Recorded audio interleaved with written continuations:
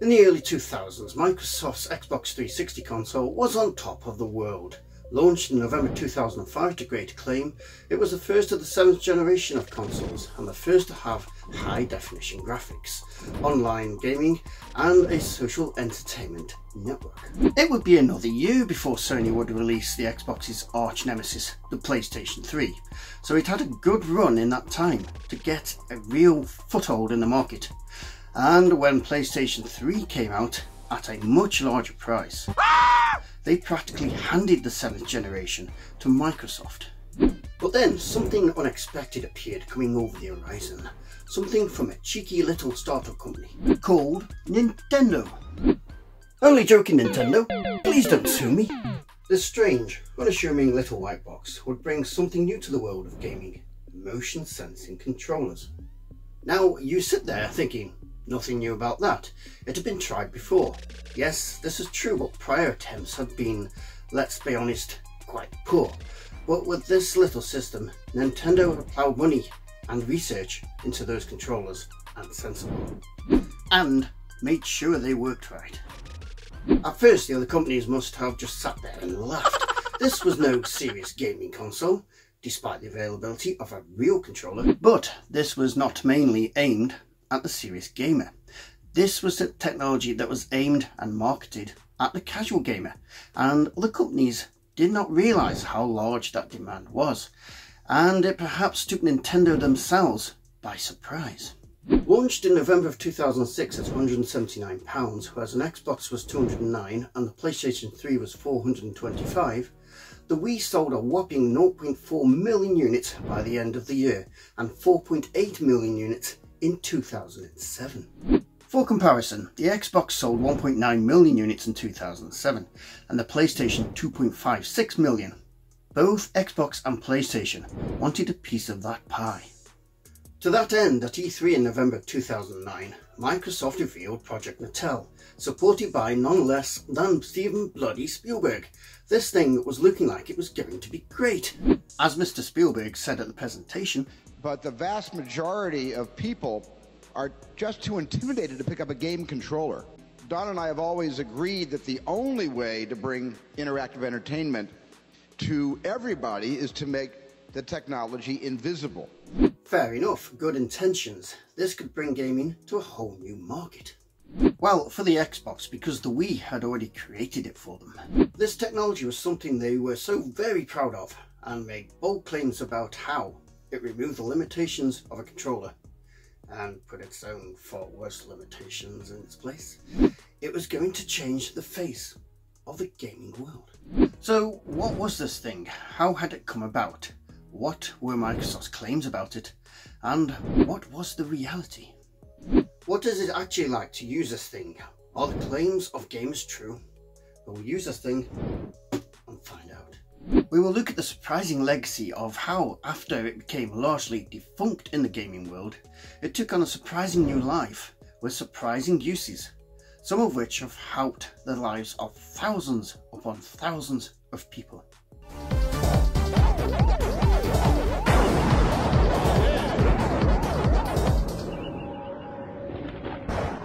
So Microsoft appear at E3 2009, all excited about this technology. They present a slick show presented by Don Matrick, who does not really have the charisma to pull this off, instead coming across as a slimy car salesman, and supported by none other than legendary director Steven Spielberg.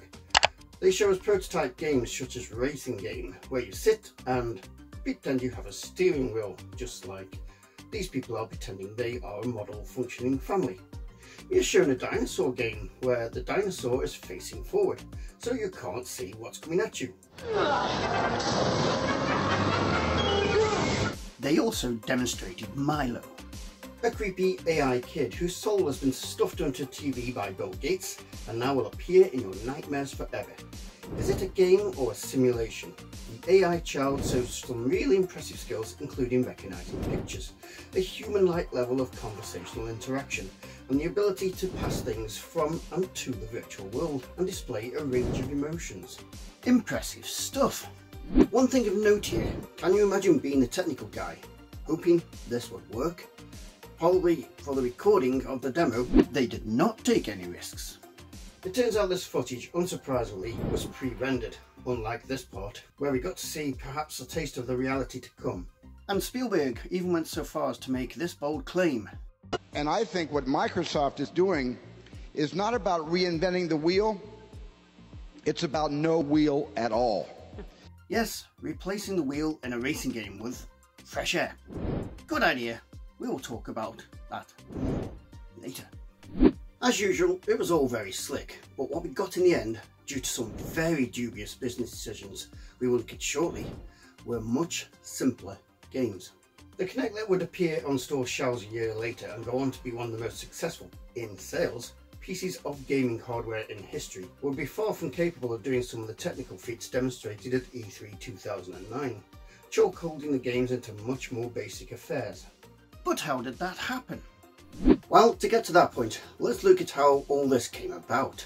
Microsoft's actual interest in using motion sensing technology for the Xbox actually went back to the early noughties, but the sensing technology was not refined enough at that point. You could argue that it wasn't refined enough at the point of release, but we will leave that discussion for later. In 2006, Alex Kipman, the general manager of incubation at Microsoft, who had been tasked with birthing the Kinect, attended the 2006 Game Developers Conference, where he saw a system being developed by an Israeli company called PrimeSense that used cameras that could map a person's body in front of them and sense their movements.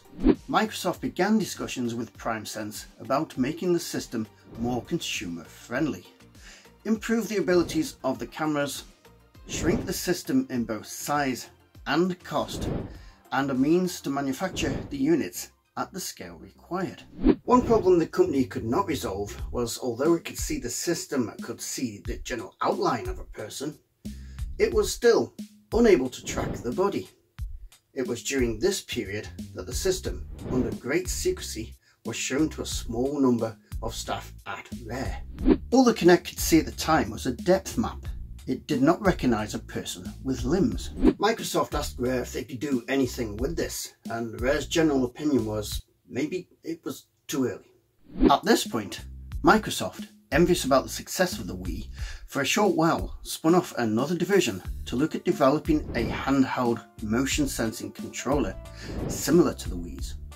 The thinking at the time being that this may ultimately become a standardised form of controller, similar to how two thumbstick controllers have become standardised.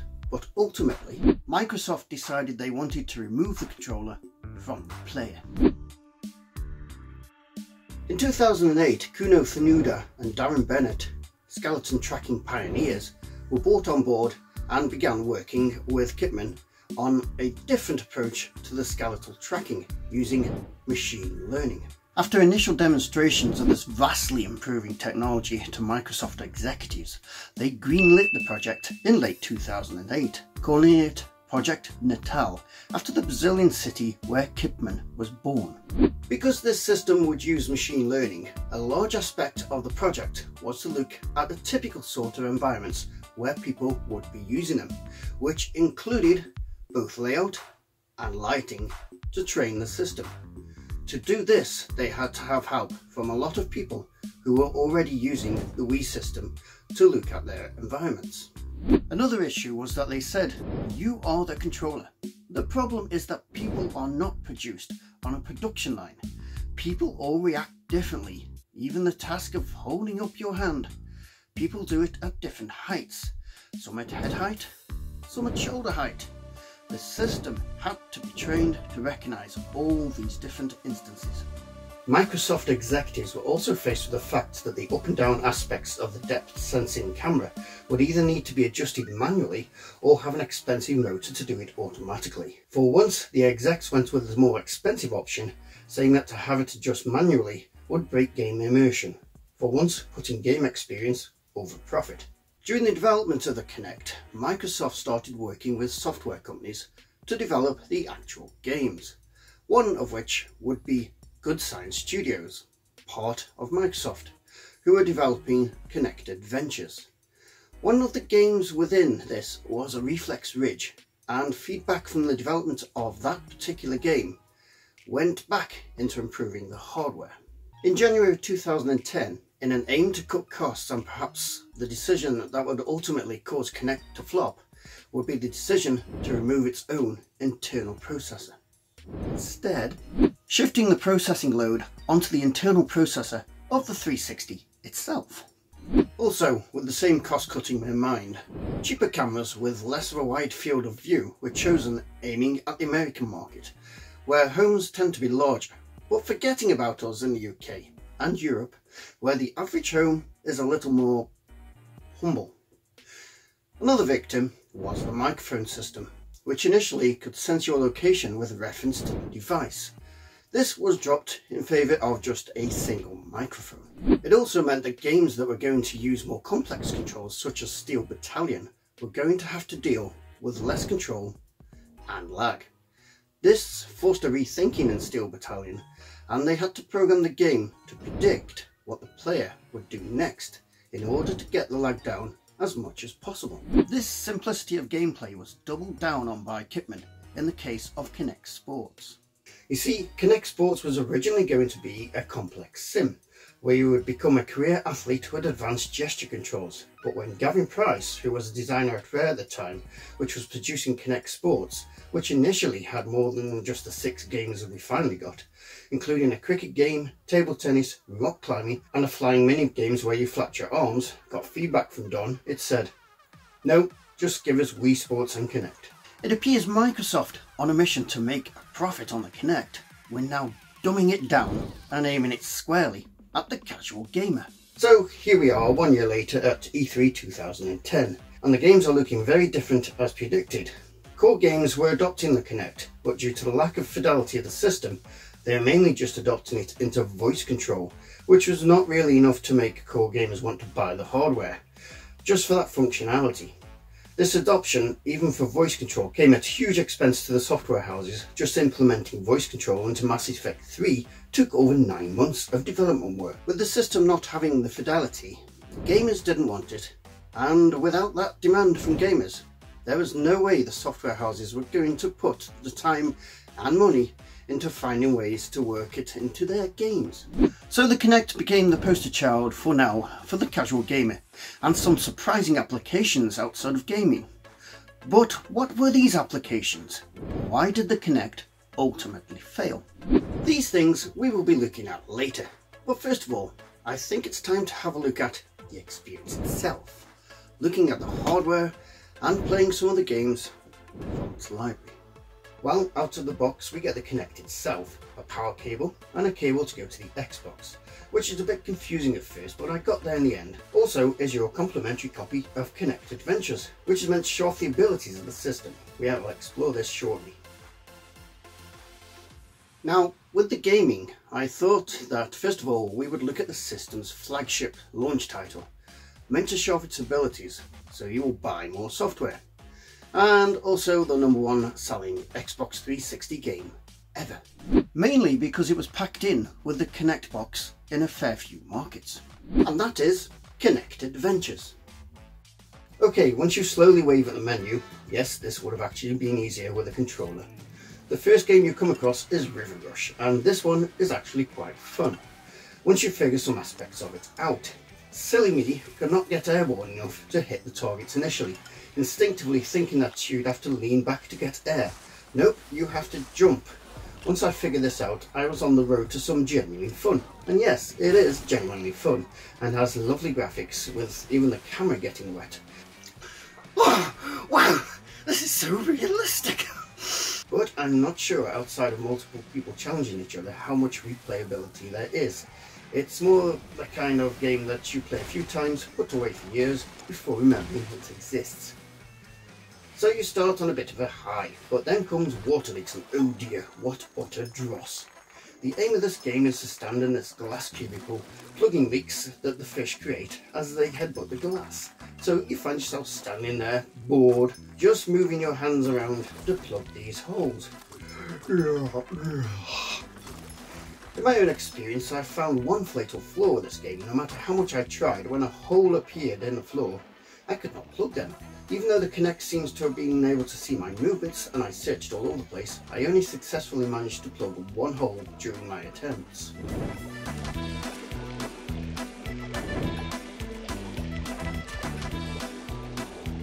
Next comes Rally Ball.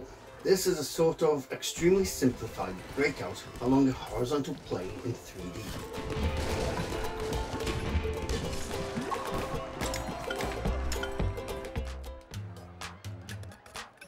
The responsiveness of the Kinect in this game seems a little off, with quite a bit of lag at times, causing the ball to fly past you many times. It's nice that you can block with your body, and I, many times, found this the better tactic. But at some points there is so much flying back at you, it's hard to see balls to block.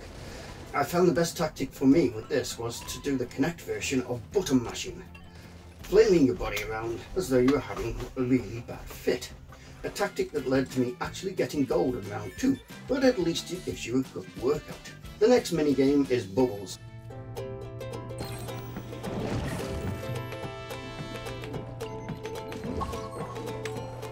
And this one took me a while to get used to. You start by flapping your arms to get airborne, but then some of the bubbles appear in front of you. My natural instinct, this being a 0G environment, was to try and paddle forward my arms. Nope, no movement in the game. It turns out eventually that to move forward you step forward. Now that to me at least makes no sense in 0G. Added to that when you need to go down, as far as I can tell, you have to wait for your avatar to drop by itself, which can take a while, resulting in the loss of bubbles.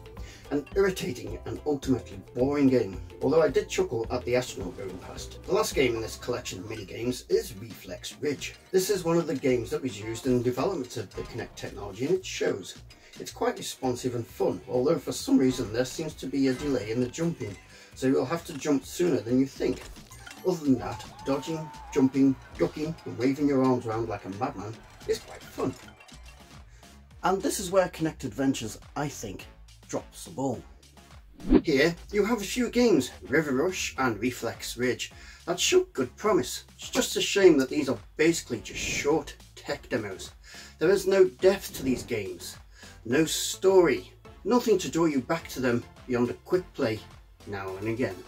If they'd taken these as sort of training levels, developed a story and a world where these newly learned skills will come in use as you progress along a story, perhaps even with an open world instead of basically being a rail shooter, they could have had something. But again, dumb it down. Okay, time for Joyride, another launch title and another game that suffers from exactly the same problems and another big issue. It was Spielberg that famously said, "Remove the controller." Although in concept that sounds good, in reality, yes, it's not. Standing there waving your arms in the air with no physical thing to interact with really takes away from the experience, and they made it so simple to use because you're stuck in that standing position that you don't have any brake or accelerator, which you could at least do with the remote and its buttons, and that really does draw away from the challenge of the game and make it quite dull. I imagine several hours of holding your hands in the air is going to cause you a few aches and pains the next day. That will make you think twice about playing this one again. Not that there is much to draw you back. Once you've done it, you've done it. As part of the controls, you're meant to pull your arms back to make it boost. But 9 times out of 10, I could not get to do that. And even when I did not realise at first that you only need to quickly lean forward for the boost, which meant for a lot of the time I was left leaning forward while the car was making a jump, looking like a right berk. This does try a bit extra with the ability to paint your car. I eventually worked out that to choose your colour you have to hold up a colour to the camera, but no matter what I held up, I'd just get this pink colour, completely useless. Again with this, you just get the feeling you're playing a tech demo than having a true gaming experience. Good for a quick go, but that's it. Now, moving quickly on. When I first got this Kinect, I was informed that what it does really good at is dance games. So let's have a look at one of those. No, not that one. Not yet anyway. Dance Central. And for this, I'm having to replace the music, obviously due to YouTube. One glaring problem straight away is that being an American product and I'm British, this woman I'm supposed to be following is far too stuck up her own ass and energetic in the intros to the songs. Okay, I'm here! Let's do this! I'm so ready to do this thing! It's almost driving me to alcohol. Other than that, you have a good tutorial taking you through each step, and I was having fun with that. Together, step, together, step, together, step, together. That's what I'm talking about.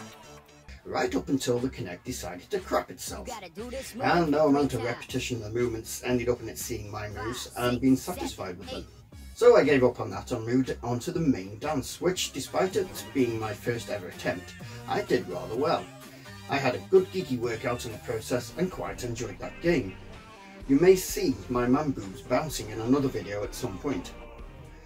Another good thing about this game, the menus. Unlike other games where you'll find yourself slowly moving your hand around trying to get it onto the button, then hold to activate the button, with this one it's really precise as to where it selects on the screen.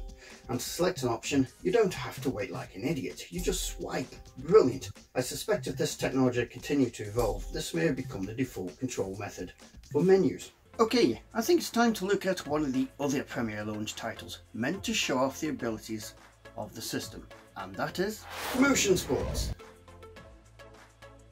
You can tell this game is American. It's constantly trying to patronise me. It's just had trouble identifying my hand at the bottom of the screen, and now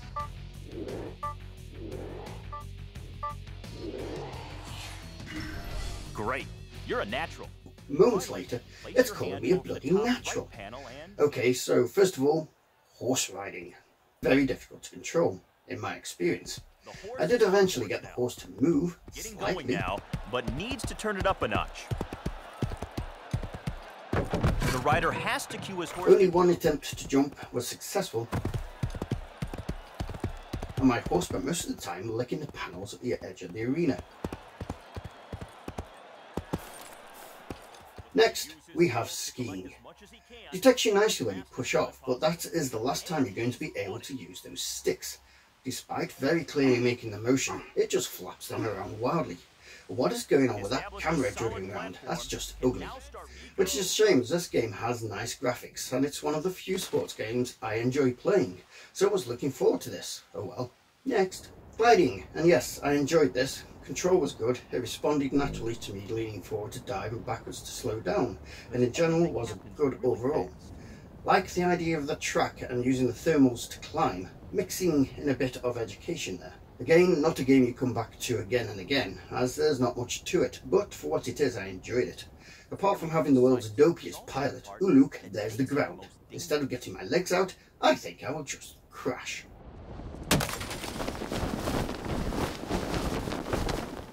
Next we're on to boxing. This one genuinely made me giggle. The animations are really funny, especially when you're giving them left and right hooks, and yep, this is another easy button mashing game where I found that if you flail your body around, your competitor doesn't stand a chance and you win every time.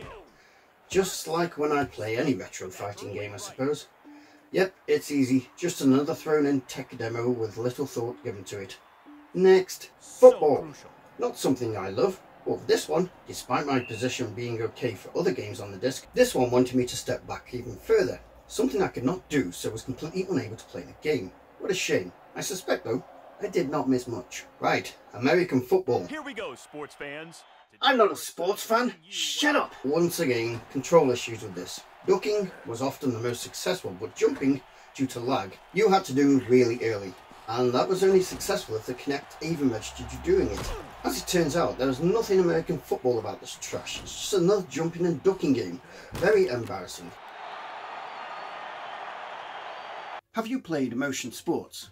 What are your experiences of it? Let us know in the comments, please.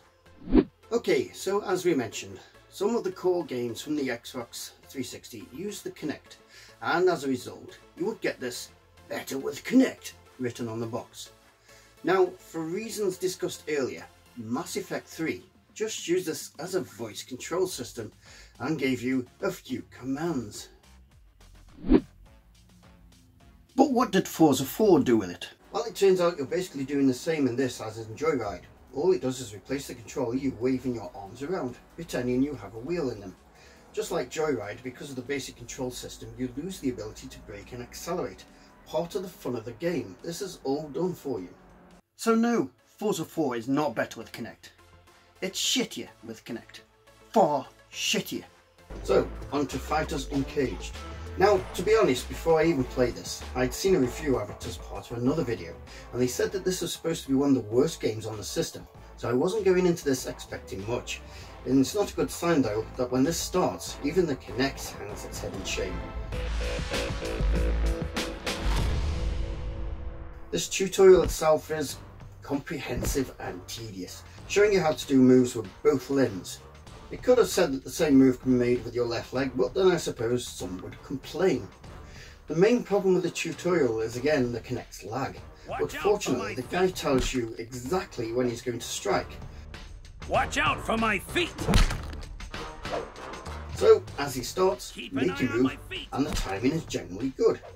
In the tutorial, when the system is expecting you to make certain moves, its recognition is good. It's when it gets to the main fight till it falls apart. With the delay and sometimes the Kinect not recognising your moves, it quickly becomes yet another button mashing exercise.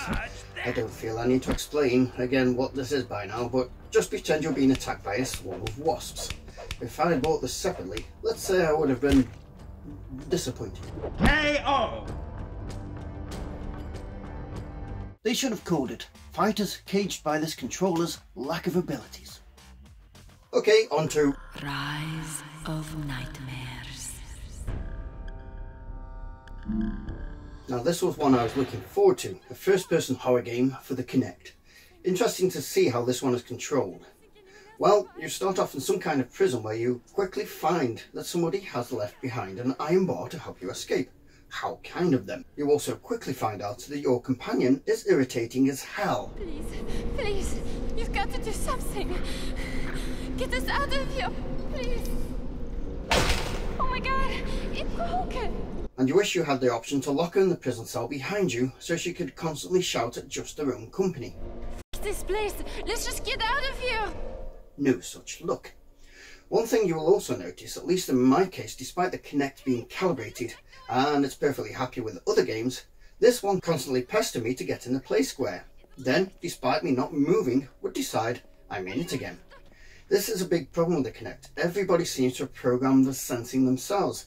It's a shame it wasn't one universal program that everybody shared, you know, provide some consistency. But what would I know? I'm just a consumer. So how do you move around in a first-person shooter with a Kinect? Well, to look around, you twist your shoulders. Fair enough, works well, feels natural.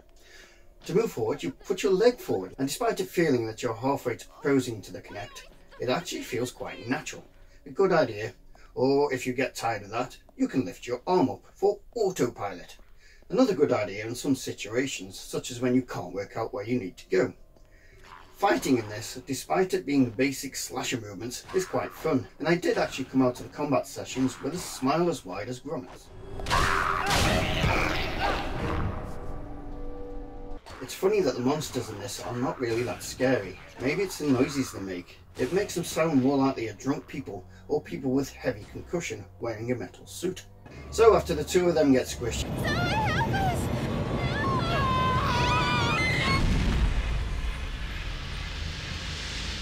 she goes back in time and the pair are on a train, with the wife complaining about the man's excessive alcohol consumption, suggesting that men are alcoholics, and I can guarantee you this is just sexist and not the case. So, they have an argument. Kate, hold on. And he wakes up with a bad head and heads for the bathroom. Cold water will help.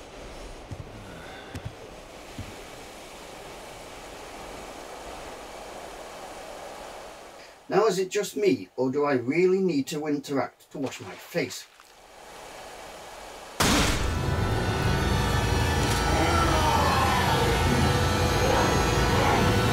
Or is this just to give you something to do during the long, seemingly pointless journey down the train, where you open more doors than do anything else, apart from meet a few characters who really do not add to the story at all? After a while of working our way through what is basically a rail shooter disguised as a train, we come across this chap. No thanks, I'm going. Once in the front car, we see his wife being dragged away as seemingly a hostage, and then this monster zombie type thing, which has a propensity towards extreme violence. Stop or we'll shoot!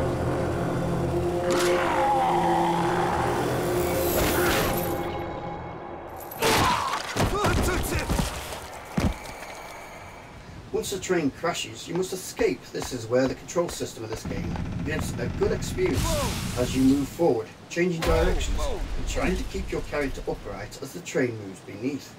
Very nice. Until I came to this section where no matter how hard I tried, I kept dying. Gotta move it. The train's not gonna hold.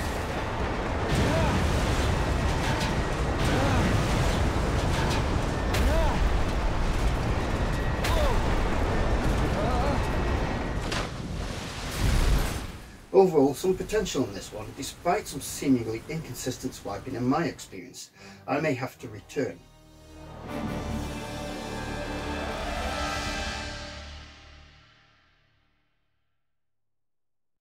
Have you personally had experience with Kinect games? What does the reality compare to your expectations? Please let us know in the comments. Now for Kinectimals.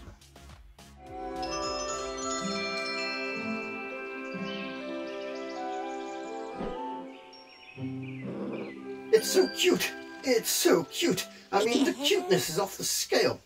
If you have kids or you're just wanting a relaxing walk in the park with a cute cub, then this is the game for you.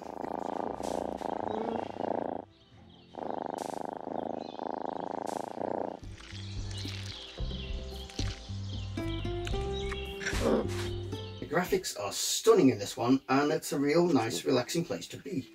Basically, you get to choose your cub. Go learn some tricks with them, such as jump. Let's start easy. Jump in the air. When you do a trick, your cub will copy you. Spin around. That's it! Wow! You two make a great team. And the very cute Could drop just dead. say, play dead.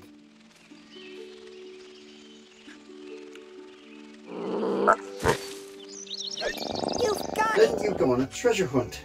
On the way, playing some mini games such as playing ball with your cub. Something I did way too much. Hitting mushrooms with the ball.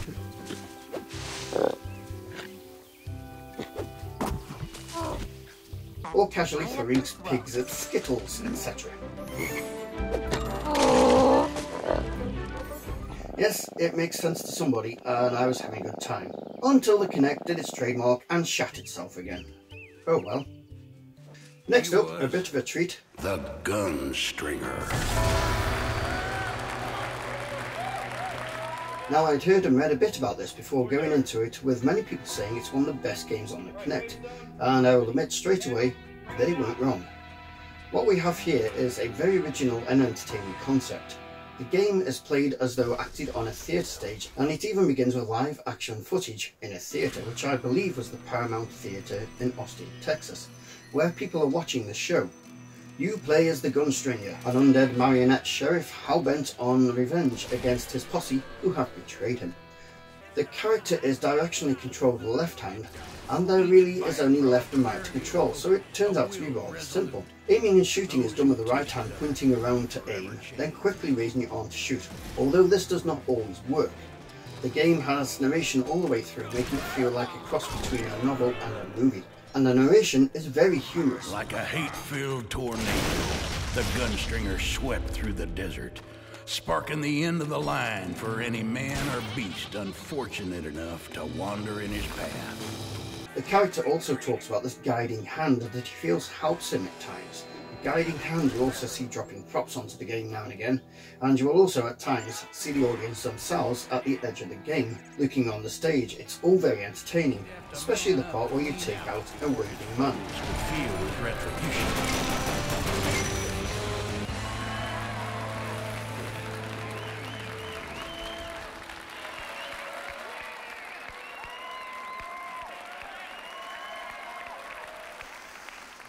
I must say, I prefer the stages where you're moving rather than the static stages, where it can get a bit repetitive, but nothing is perfect.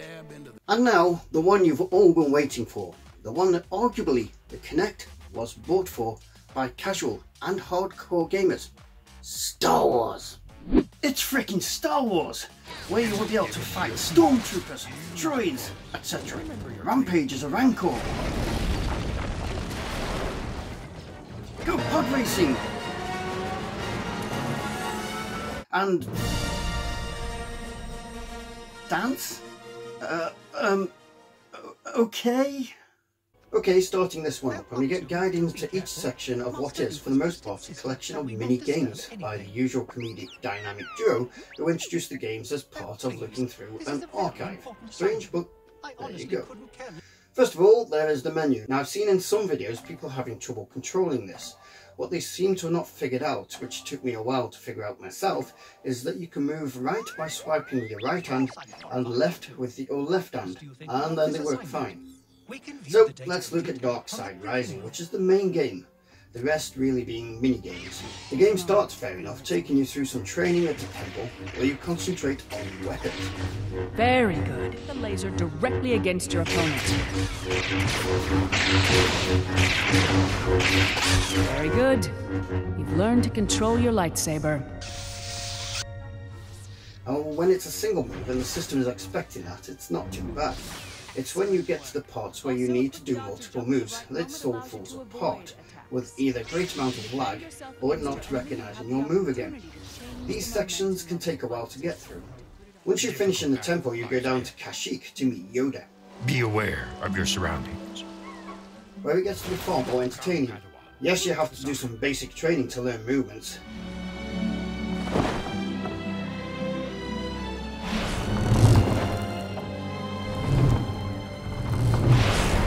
You are doing well, young Padawan. Almost at the end we are. But then we get to play with the Force, picking up rocks to throw and knock things down, and learning to pick up and manipulate large objects in the game.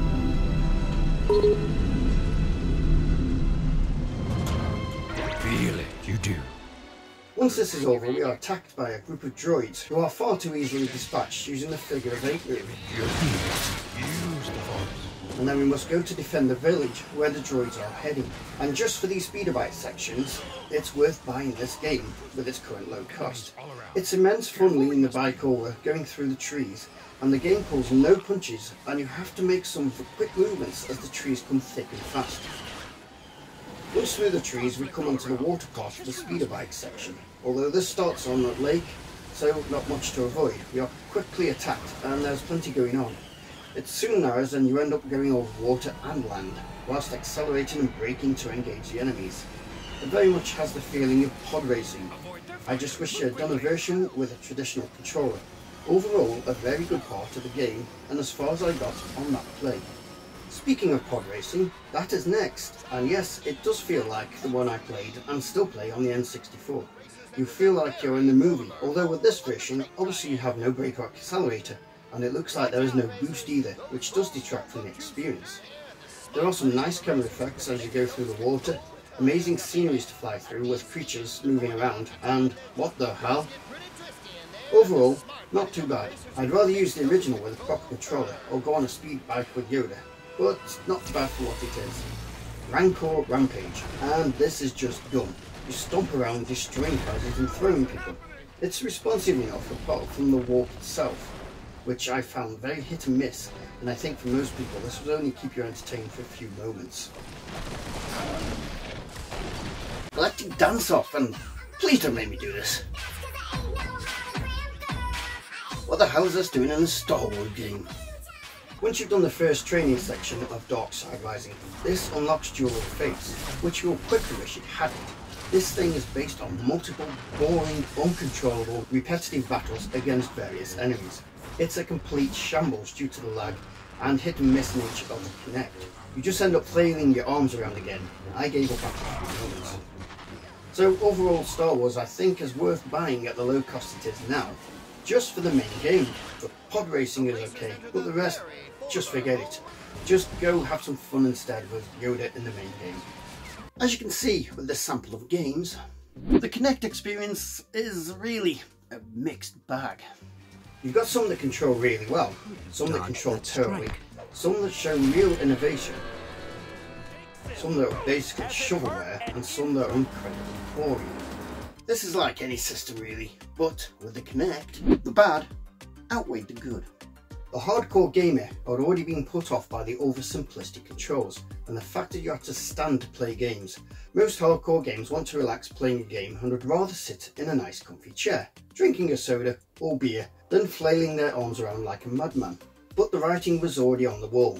In 2008, Apple launched the App Store, where people could download free games onto their iPhone, a wildly successful device, and suddenly the console market was abandoned by casual gamers, those preferring these simple quick hit games that they could get for free on a small device in their pocket, with an interface, the touchscreen that just worked and became the dominant preferred way to control games over motion sensing. The Kinect was dead.